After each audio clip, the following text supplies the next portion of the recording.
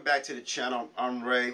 Check it out. I have another product for my review. Quick disclaimer. The people at Ulanzi reached out to me and asked me if I was interested in reviewing their product here, the MT43. So it was supplied to me free of charge. Now to let you know guys, I have been a user of the Ulanzi products for a while before they started pretty much sending me or corresponding with me. Alright, I bought the Ulanzi GoPro cage for my GoPro, love it. I bought the Ulanzi iPad Pro clamp, love it. They recently sent me Ulanzi Pad 3, love it. So guys, I am a fan of Ulanzi, so this is going to be unbiased, but I'll be honest, I am kind of biased because I like their products. I'm just going to keep it real, alright? If you're a first time upcoming photographer or videographer or YouTuber, look at Ulanzi, alright? In my opinion right now, they're doing very well. Very reasonable price, and I don't think you'll go wrong. So I'm just going to get it out there. So, done, alright? But what we're going to do now, guys, we're going to look at this product here. I'm very interested in this one because this product is designed for your mirrorless cameras, pretty much. Alright, it'll definitely handle your iPhone, your GoPros, what have you. Excited to have it because as you can see in front of you, I have a Nikon Z6. Absolutely love this camera, and I have on it is a 24 to 72.8. So I'm interested to see if this here can handle this here. So consider like, subscribe. Enough of me talking.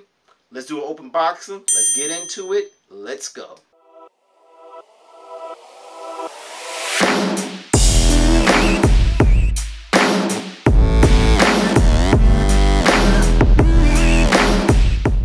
Okay, what we're going to do right now, before we even get started, again, I just got it, so it's still in the plastic. Let's just do a quick open boxing and see what's in it, okay? Just to start it off, this is how it comes packed. And what I like about Ulanzi, their packaging is very on point. Very on point, guys. Alright, and as you can see here, there's a diagram of a camera on top of the tripod. Okay, a little more information on the side. So really not disappointed on their packaging. Presentation is key. Alright, so let's open this up. Alright. This side. Very nice. Okay, let's see, let's get this open this way. Now this tripod is geared to the videographers or video vloggers, us YouTubers pretty much, alright, or blogger. Alright, here we have the quick directions. Alright, no words, just all pictures. So very nice to have. Again, it's pretty much a no-brainer. What we have here, some Allen keys. Alright, could never have too many of these. Great. And right now, as you can see, here's the item. Well packed, well designed. Presentation is very much on point when it comes to Ulanzi. And what I like about Ulanzi also, if you can see this theme they're going with now, with the black and the red, very nice. Just like the three. You got the black with the red. Gives a different, I don't know, just a different touch to it. I really like that design. So I just noticed that, how they came out with it. Alright, so let's take this out. Wow, it's packed in here, guys. They really stepped up their game. And here it is. Very first impressions. Alright, this is my first time holding it. Very nice. I'm not gonna lie. Very, very nice. I'm very impressed with it. Just holding it. I haven't utilized it yet, guys. This is my first time holding it. But I'm telling you, it does not feel cheap. So, this is how it looks here. See if you guys get some closer look to it. So, what we're gonna do, let's just take it step by step. We're gonna open it up. We're gonna put it through its paces. And I'm gonna show you how it looks in certain situations. So, stand by, alright? Let's start at the bottom, guys. Well, let's start with the legs. The legs has some type of rubbery feel to it. Definitely good for gripping. I definitely like. And again, when you expand it, it only locks in one position. They're not adjustable as far as, what's the word I'm looking for? They're not really adjustable as far as traditional tripods that go up and down. They just lock in one place. So you expand it like such, and you take this little collar here, and you have to rotate it. And I don't know if you can see it right here. That's where it locks in. Alright, So once you lock it in, it's pretty much stands up just like that. That's simple. Alright. Again, this is strictly, I consider, a flat or tabletop tripod. Alright. So it's for flat surfaces. That gives you that nice stability. And also what I like about it, again, it's all rubberized here. So as you look in the bottom of the tripod, it has a little, like a little foot here, which is nice. Again, rubbery, cuts down on vibrations. So I think that's definitely a good look on that design. Another thing, as you notice, when you read your manual, you turn this little collar right here, and once it's untightened, then you can pull it out to expand it. It gets a little more distance. Alright, very nice. And again, the material is aluminum and carbon fiber. The design of this is very nice. The ball head itself is very nice, very responsive, aluminum. Alright, this part here, again, unloosen it, tighten it, one locking position. I like how it's cut between here and here. So therefore, if you need to move your device, either portrait that way or that way, you don't have to worry about rotating. That's a nice design. And what else I can show you guys? Again, just like any other tripod, this is your locking mechanism for your arch style. So you expand that comes right off. Definitely a nice design. Now, what I like about this, again, with their other design, arc style, fits in here very nicely. You can tighten it down. It goes with it very nicely. So I don't know if you can see that. As far as holding an iPad or any other small device, this will hold it no problem. Again, expand this out, bring this down. Okay. Again, guys, just want to give a quick look at it. Expand this down, just like this. Very nice. Again, very nice design. So again, if you're in the market for a decent tabletop tripod, so far this is looking very nice. Alright. Again, and it works well with their own heads. And the distance, to give you some perspective, this is an iPad mini. It's about the same height as an iPad mini. The space this takes up is minimal. Very minimal. Alright. And again, if I put a little tape measure, say about 8 inches high, that's pretty much it. Alright.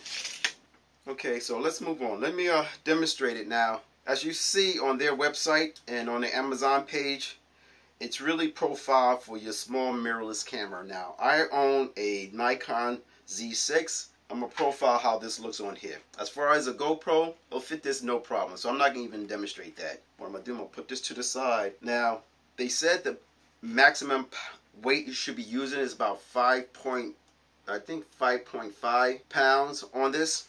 Now, just to let you guys know, when I'm going to demonstrate, I'm going to be using my Nikon. I have a 24-70 lens on it, and the weight on this is, it says about 3 pounds, I guess. 3 pounds and 4.9 ounces, so 3.5 pounds. This is the weight of this. Alright, now that's including the body, lens, and I have an arc style clamp on it. So 3.5 pounds is the weight of this camera. I definitely recommend, if you guys going to be using this ball head or this tripod and using the arc style with a camera, definitely get some type of arc L bracket for your camera. It makes it much easier to put in and lock in. Alright, opposed as using their clamp, because this clamp, in my opinion, is a little too small for at least my setup. Alright, if you have it like an Ace, what's that? The Sony small ones, the A63s, the A64s, which is a little more lighter, maybe you can get away with this, but I still would recommend get a L bracket for your mirrorless. Alright, so let's do this. Tighten this. I'll bring this around and demonstrate how this looks. And what I like about it, again, you turn it, this part here, lock it right in, and this camera is not moving anywhere. And that's pretty much how it looks, guys. I hope I can give you a good look on how that looks. What I do notice with this, again, I have the 24-70 2.8. This is a, not a light lens. So if you are going to use this, all right, definitely when you line up, as you can see, I have my lens going the same direction as my legs, so to keep that weight in front. All right, okay. Again, when using this type of lens, keep it over the legs so you can have that. You don't have accidentally tipping over. Now, I'm hitting it a little bit toward that direction, and it's pretty stable. Now, we will run into problems if you keep it between. See how it's between the two legs? You tap that, it's going to go. So be careful on utilizing this lens in that fashion. All right, see, it's going to go. So definitely, what I don't like about it, it's not so much the design of it, it's the how I'm using it. Now, if I use my 24 to 74 lens, which is a shorter, much shorter lens, then I wouldn't think I would have that problem. Let me demonstrate that just to let you guys see it. So there, all right. So lighter package. Now, when I tap it, it's a little more stable. As you can see that. All right. And again, it's just for this type of lens. So utilizing this tripod with bigger lenses is all about technique. All right. It can handle the weight, but you got to be careful.